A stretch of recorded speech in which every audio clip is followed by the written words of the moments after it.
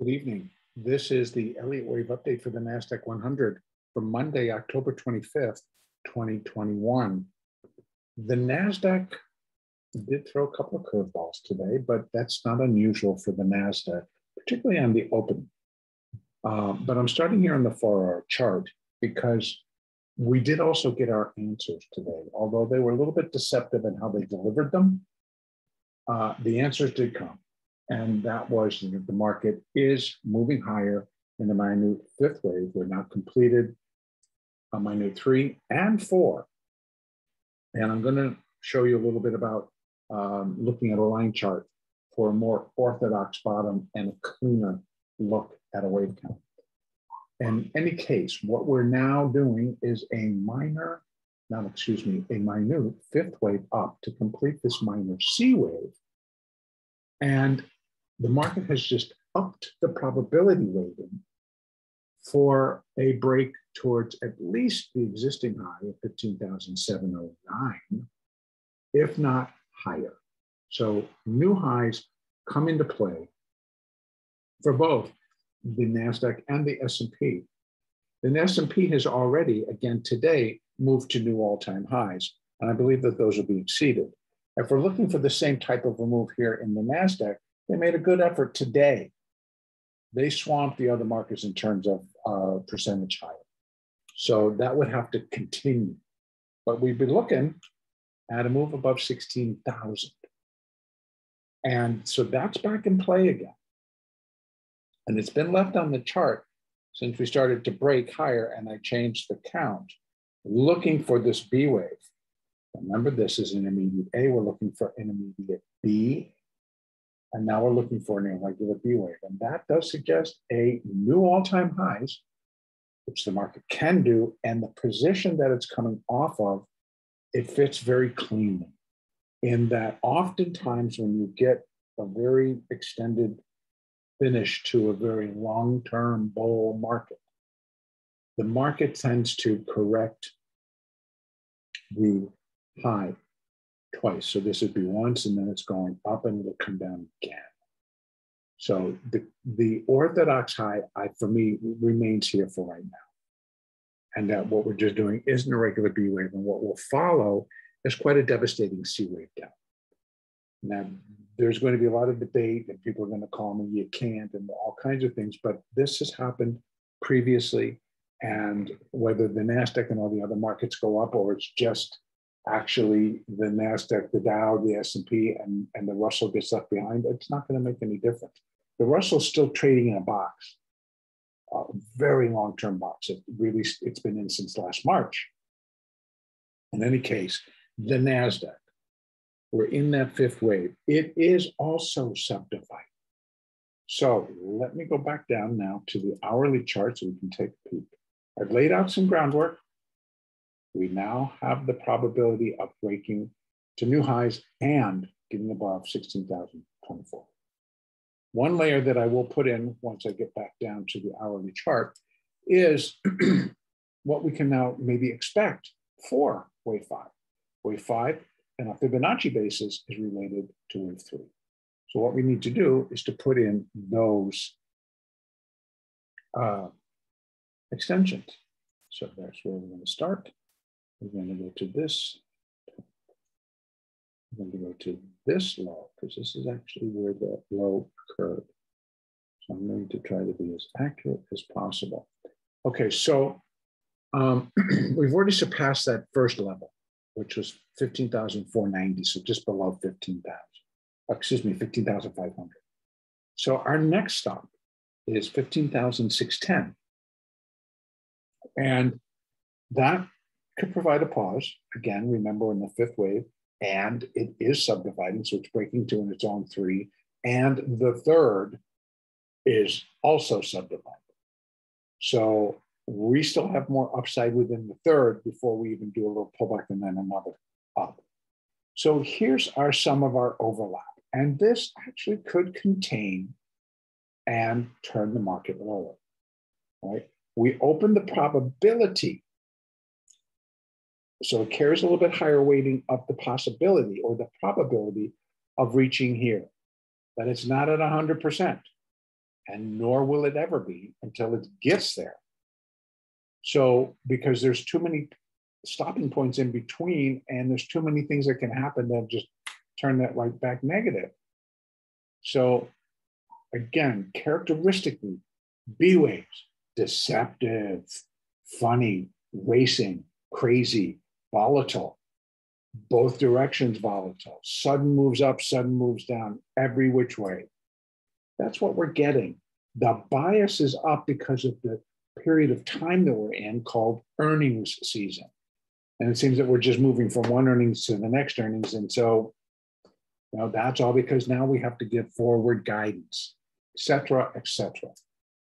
Facebook reported today, they're willing to shove all that Snapchat news, all of that, bad news coming out about Facebook and the quote unquote Facebook papers, et cetera, showing a lot of toxic culture there, a corporate culture at Facebook. Well, okay, you deal with that, Facebook. As long as you continue to make money and look good, we'll buy you. And that's pretty much what's happening. So who knows when that may or may not catch up.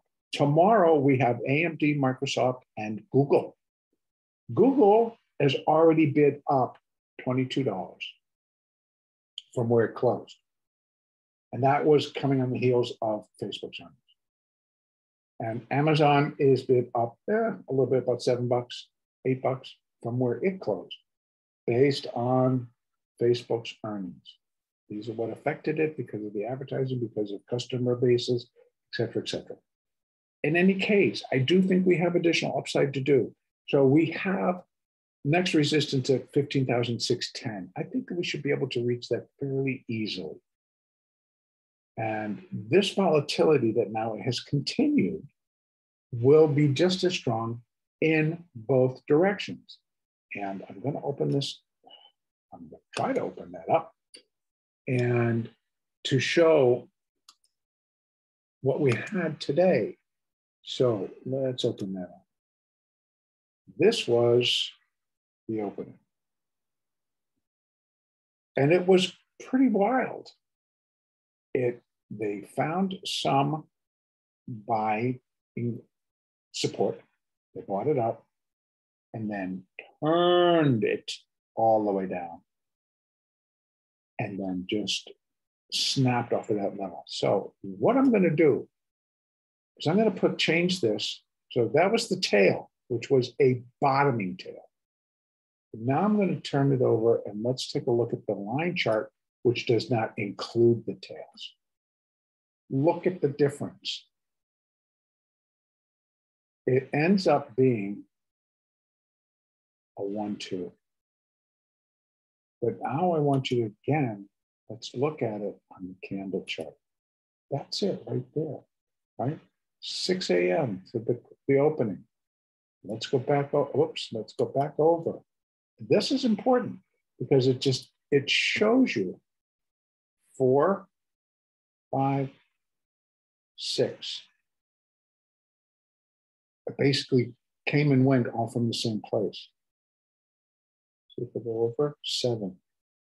So you can't even see it. But here it zipped up and down and came back. And as doing Elliott wave, it comes out fine. I know what it's doing. 1, 2, 3, 4, 5, 1, 2, 1, 2. And it's subdividing. So there it's 1 of 5, 2 of 5, 1 of 3, 2 of 3 of 5, right? So we can carry the train on, but it's subdividing and it's roaring. So this is 3 of 3 type moves. And if you were to look at it on this level, you might not come up with the same response because of the tails. As a trader, we need the tails because, as they say, the tails tell the tale. And that's true. Because if you were short and you were believing that the market, okay, NASDAQ, you are taking Facebook, you are thinking that Facebook's not going to do well, blah, blah, blah. And that's what it looked like. So you're breaking down. That then off of this level, if that's all we had was this and then here, it looks like ABC. We're heading lower. Get out of the way. And we're looking for it to break below that level. And then what did it do? Stopped on a dime. Buyers roared. I mean, roared, came right back in, took it all the way back up. And when the bar closed, gave a little tip, and then went, nope, boom, gonna go higher. And it did for the rest of the morning. So that's an important part that I need to add. When we're looking at it, you can see much more clearly, again, you need the candles for trading.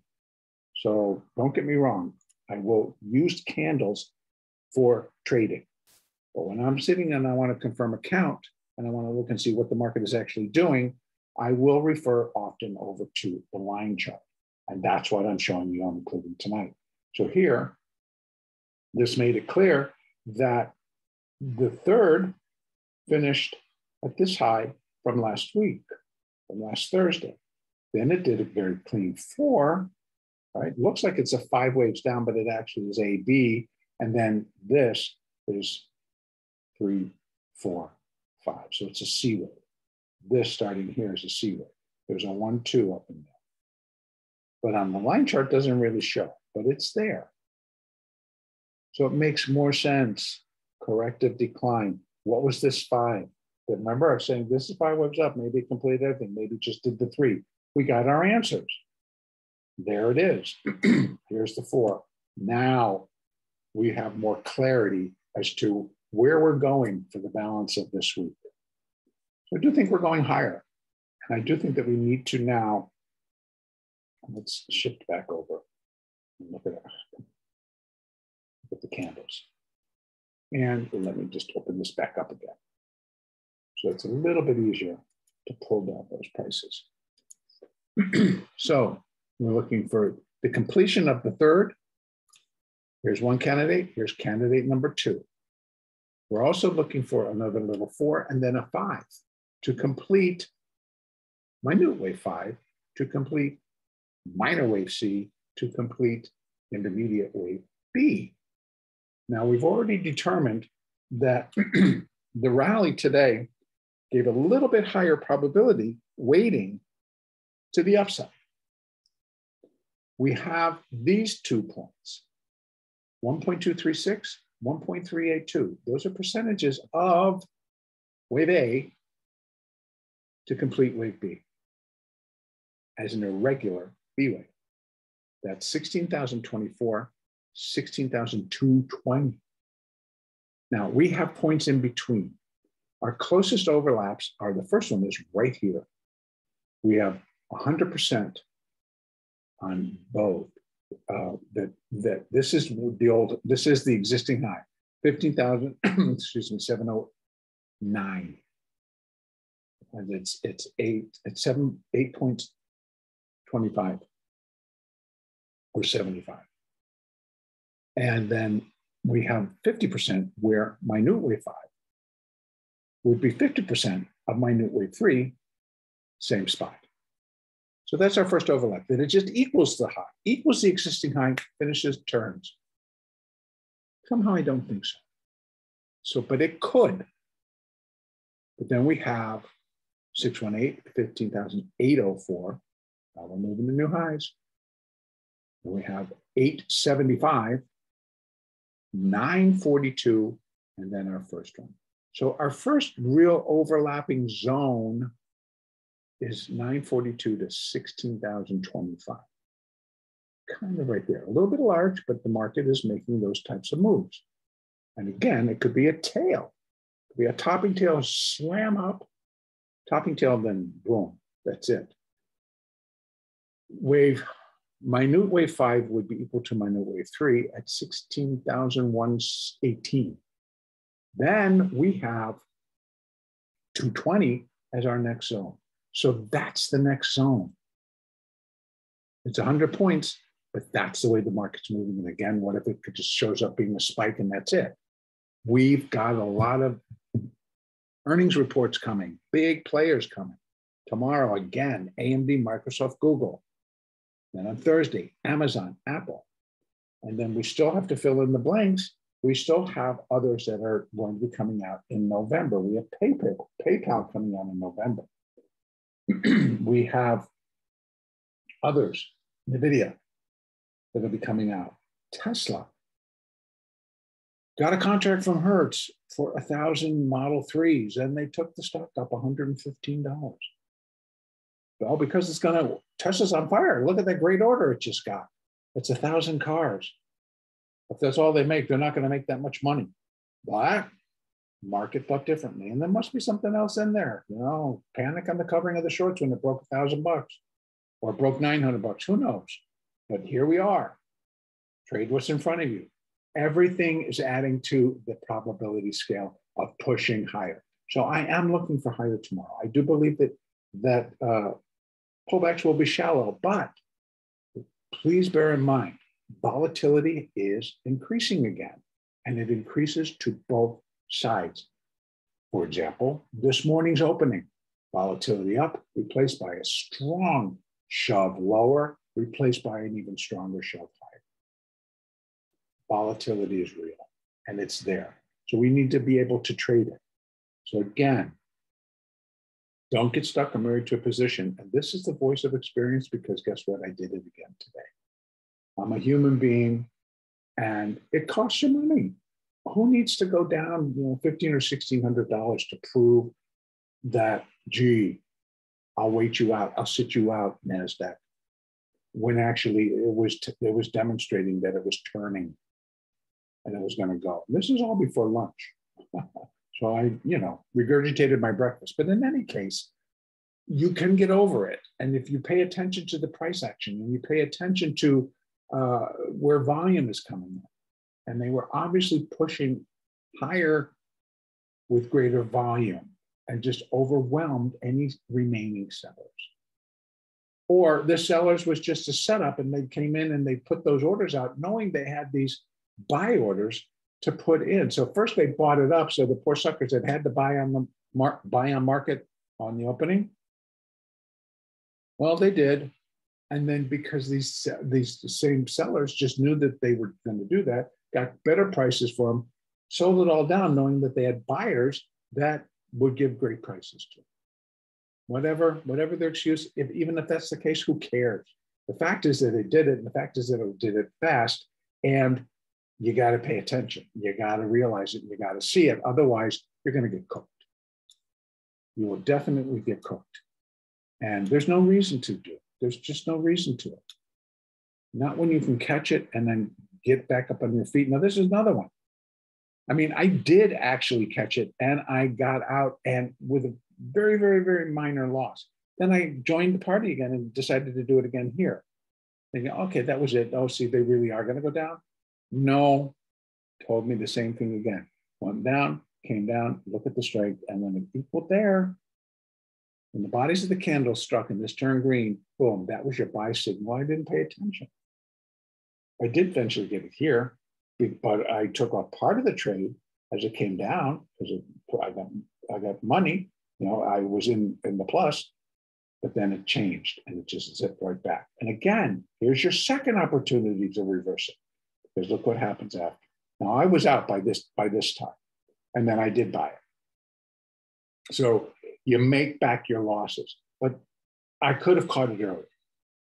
So that's what I'm saying. Don't get married, don't get stubborn on a position, because the market is always priced perfectly. And if we can just accept that, I know it's obnoxious, but if we can accept it, you're in good company, and you're going to be able to trade that and not worry. And not be concerned. Play along. The market's telling us. I don't care why. The proof will be later. Look what happens again. This was the bell. And after the bell, boom, Facebook. Love you. So, very tradable. I don't trade so much after the bell. But you can. In any case, we're subdividing, we're moving higher. Look for these upper resistance levels to come into play. 15,610 is really next. This is no man's land up here. There's nothing there. We have to go way over before we'll be able to see any type of resistance. Right? And it's going to be price resistance, but it's from way back here in September. So now we have to go back into September to find resistance. For example, some price resistance there, which is where it's kind of hovering around right now. But that's what they're doing. So we can use it. We can keep going. We have some more just below 60. Then it jumps. And we have 610. So there's not a lot to kind of before we get there, or even before we would get here. Just saying. I believe pullbacks will be shallow. The market should move higher. Trade smart, use your moving averages, use your price action, and have a good fun day. The next update will be on Tuesday, the 26th.